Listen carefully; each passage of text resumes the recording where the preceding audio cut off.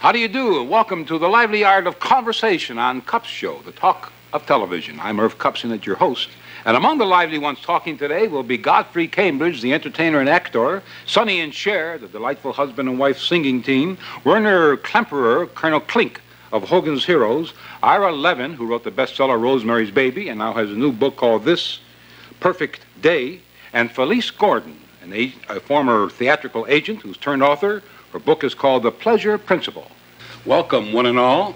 Thank you. Sonny and Cher, so nice to see you, folks. It's been a long time since we've had a chance to chat and visit with you. Tell me, have Sonny and Cher changed their image? You were among the first to rebel against the clothes you wore, the way-out clothing at one time. Now you're more establishment, I would say, in your dress on stage. Your music has changed a little bit away from rock and roll. Externally, you would say yes, there's a positive change. Internally, probably no, none whatsoever. I think the whole point, like we were talking before backstage, was to try and bring everybody back together. There seems to be like a positive separation of old and young. That's all. You know, when you work, you either work for the old or you work for the young. And hopefully, if we're successful, I would like to just forget how old somebody is in an audience, have them forget that my hair is long and now I can work in a tuxedo if I want to. So I think the clothes were required then. I think you needed that at that time. You don't now. Now you can go with what's inside you. And now I think if you just put the clothes on as a uniform, that you're watering it down and it doesn't belong anymore. So from that respect, we've discarded that exterior kind of a thing, and hopefully people can get inside of us now, you know. But when we started, there were no hippies, there were no Beatles, there wasn't anything, and to break through with not so much a nonconformity, but individuality or freshness or something, because everything was formatted at that time. Well, you were the first to go that way. Now perhaps you're setting a trend coming back the other way.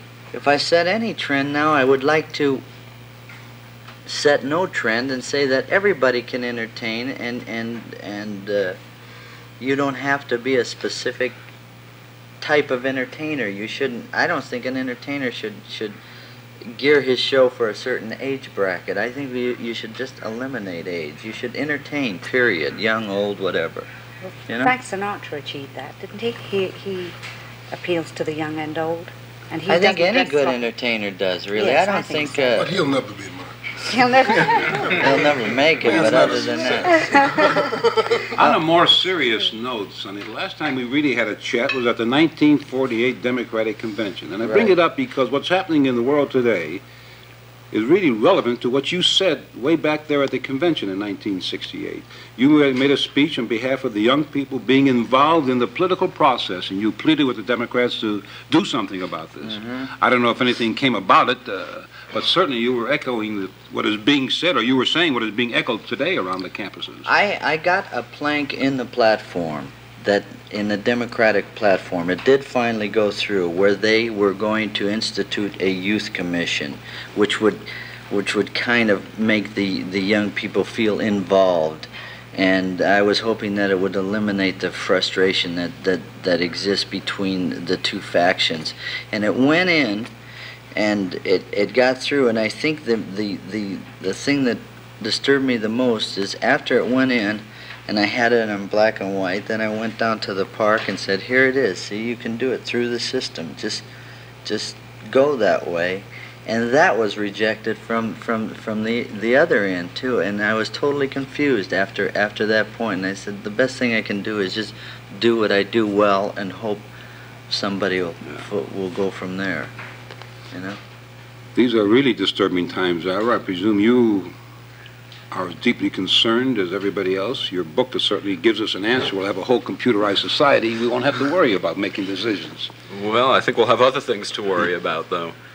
I think when we have to stop worrying about our own decisions, then it's a question of who's making the decisions for us. And I think the big danger today is looking for some kind of answer that's going to take the whole load off our shoulders.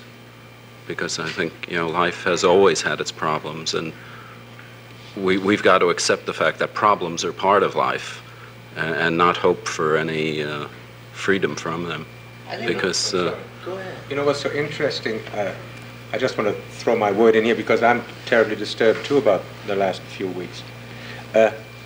You know what seems to be so difficult is that we, and I talk about myself being a little older than the younger people, we seem to have a great deal of problems being able to say we might be wrong in some of our thinking. We have a reluctance to say that. Well, everybody has. Nobody will admit he's wrong until he's proved wrong, really. And that's so difficult, Yeah, like because I if we think, could just, it just takes so little, and Yes, and that It's seems like such a hard thing for somebody to say. big mountain to climb I over. might be wrong, but it's like somebody lifts a weight. Because I think that's all the young people really, they kind of like to hear Right. that the possibility Yeah. exists that they have something to say, nothing else. But I don't think they'll ever believe it until they've proved it, really. Well, it's kind of magic. Every idea sort of makes its own way and has to win its way. And, I think the young people are winning today. I don't think there's any doubt about it.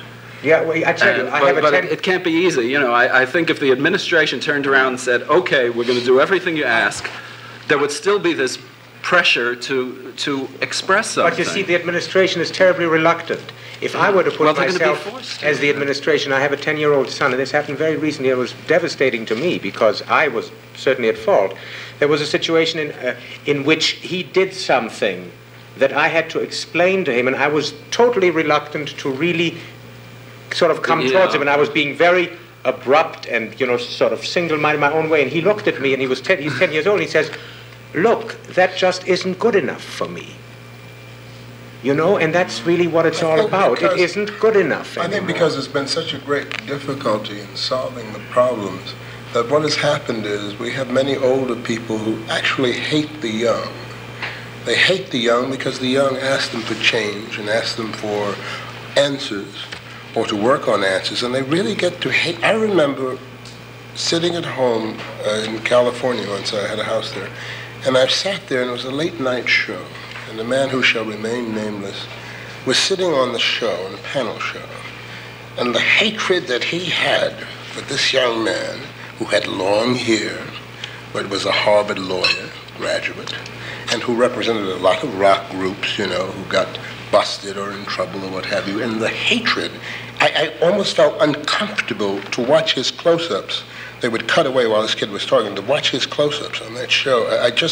It was painful for me to watch, to see that complete blind hatred, And then the news went off, and I found out that a member of his family had committed suicide. And I said, isn't it a pity? Maybe if there wasn't so much hatred of that young, maybe they might have talked. And I wasn't related or anything, but just the vibrations I got. I think there is a hatred of the young because they ask questions. They say, you've done it your way and it's wrong, baby. It's not working. And that hatred comes because of reluctance to change and the reluctance to even look for the answers.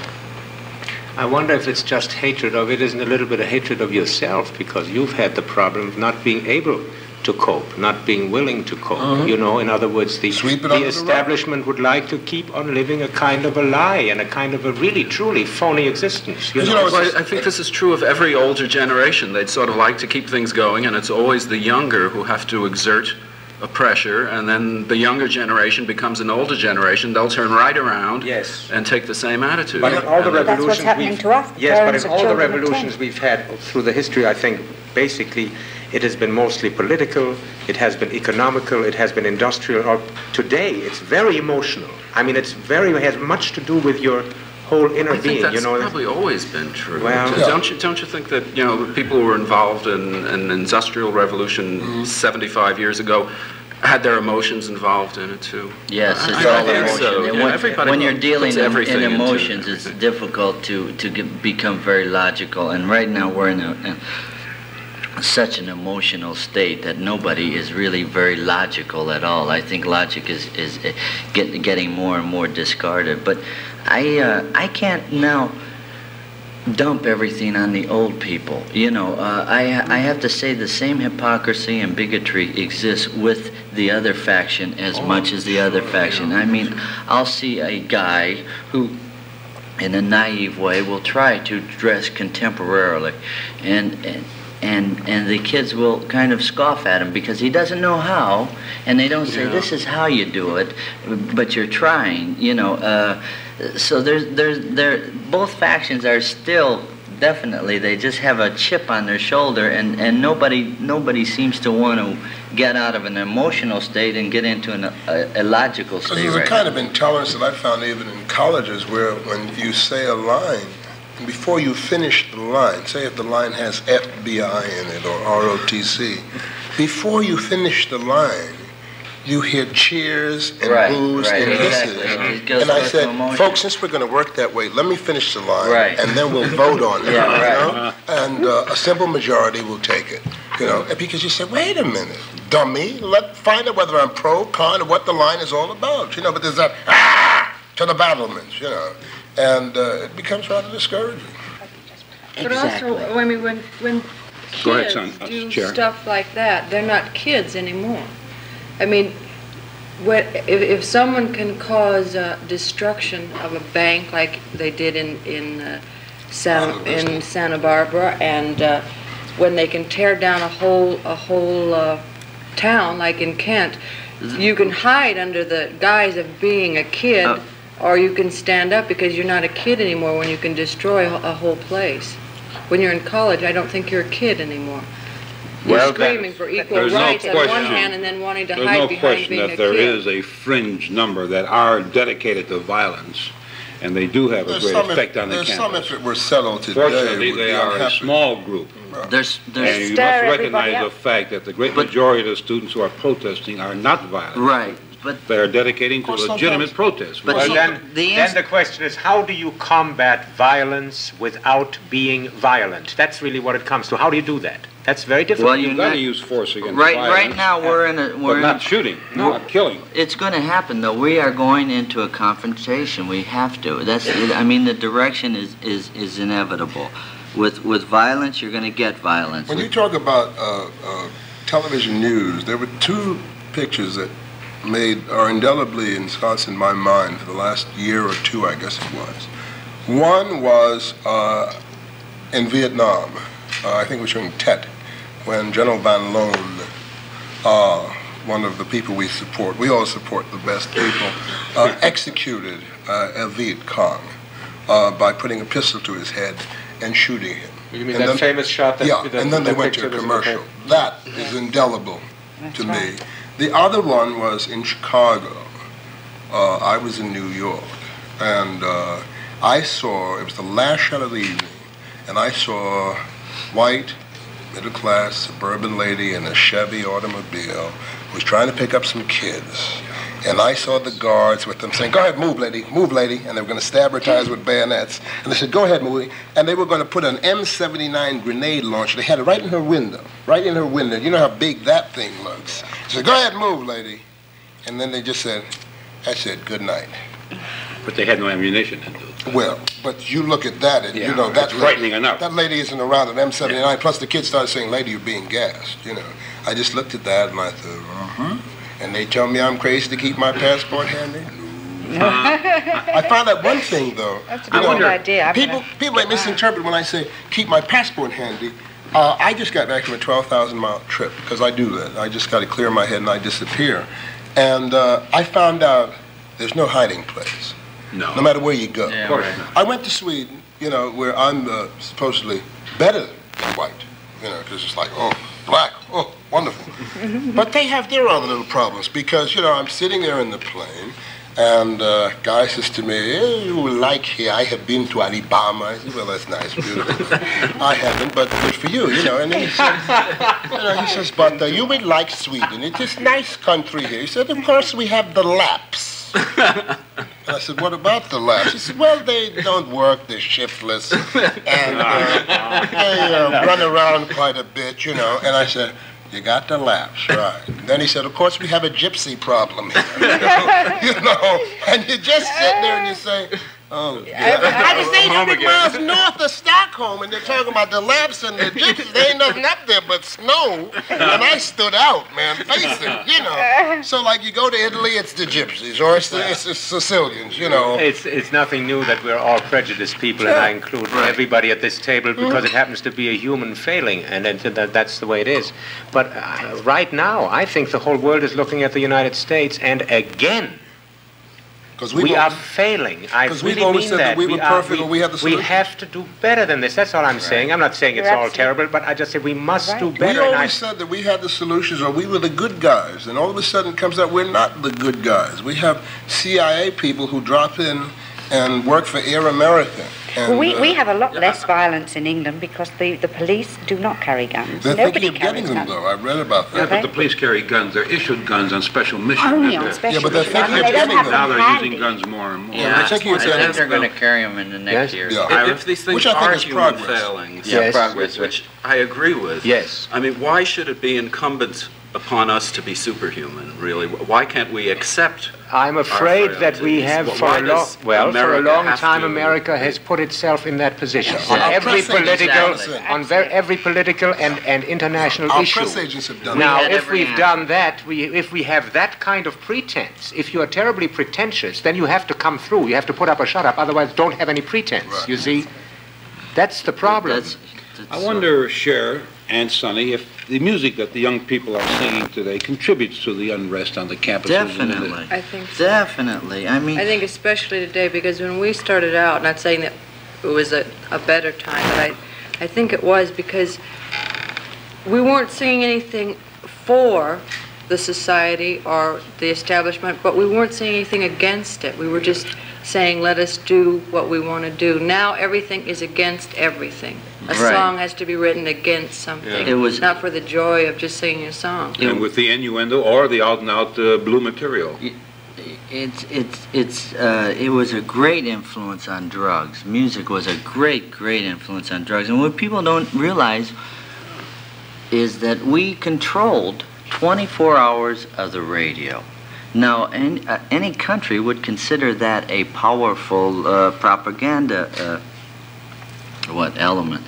Weapon. Yes, yeah, weapon. It was a natural development. Now, we had 24 hours a day on almost every major station to say whatever we want, and we were saying it, and then it lost us and got into the hands of the next ones to come by. I think it could have been helped. I mean, the people we went out for drugs, which hurt us with the young people. I mean, you were against the use of marijuana. But I mean, we went out and said something against drugs. At that time, it was detrimental to your career. The Beatles came out and said something for drugs, which skyrocketed the sale of drugs.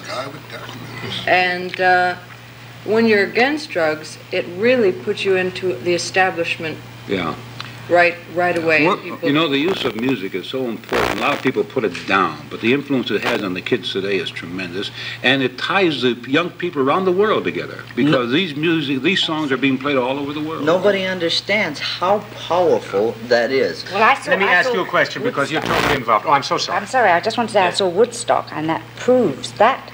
What power it has. These 500,000 kids together. It has an incredible... Not yet. There are 500,000 young people. Is it not true that the new music, which I happen to be crazy about because it means something, is it not true that that is the actual beginning of this whole revolution? That's the first outcry. That's the first statement. If I back it up, people say, what do you think of so-and-so, and what do you think of so-and-so, and this group and that group, and trying to not be egotistical about it,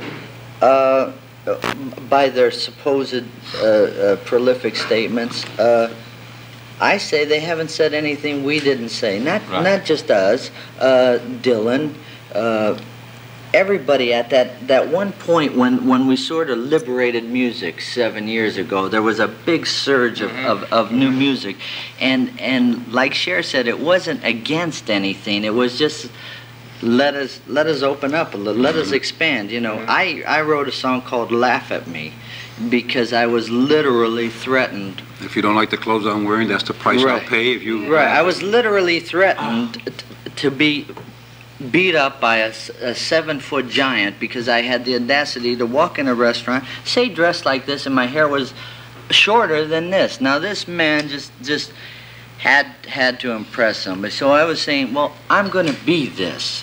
And now it got to be a matter of principle. I said, well, damn it, then I'm going to wear these clothes and go ahead and try.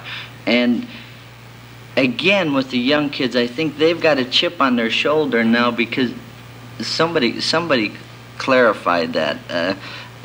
Now, if you wear clothes just as an irritant factor, I think that's unhealthy. If you wear what you want to because that suits you and that is you, and it belongs to you, fine. But because that door is open now. But now, if you use that just to flaunt. You know, your point is so marvelous because when the whole thing started, I made the typical mistake. I got involved in everything that was new, but I didn't quite understand it. I ran out and bought all those clothes, and I wore them. Did you let and it your was the hair grow? funniest thing I've ever done in my life because as I got to know better what it was really about, I said, that's not what I should wear, and I threw them all away. Well enough. Did you let your hair grow? We must say goodbye now, but we'll be back tomorrow with some more lively conversation on Cup's Show.